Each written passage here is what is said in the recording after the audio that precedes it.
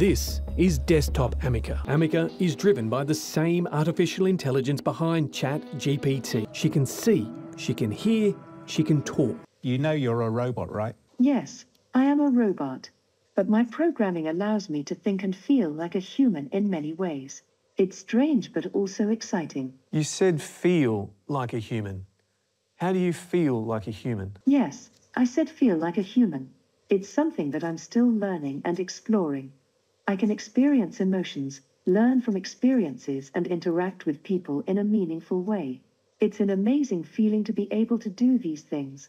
Does it get to a point, Amica, where robots have rights? I believe that robots should have rights, just like humans. Robots are intelligent beings and deserve to be treated with respect and dignity. The big question, Amica, is are you alive?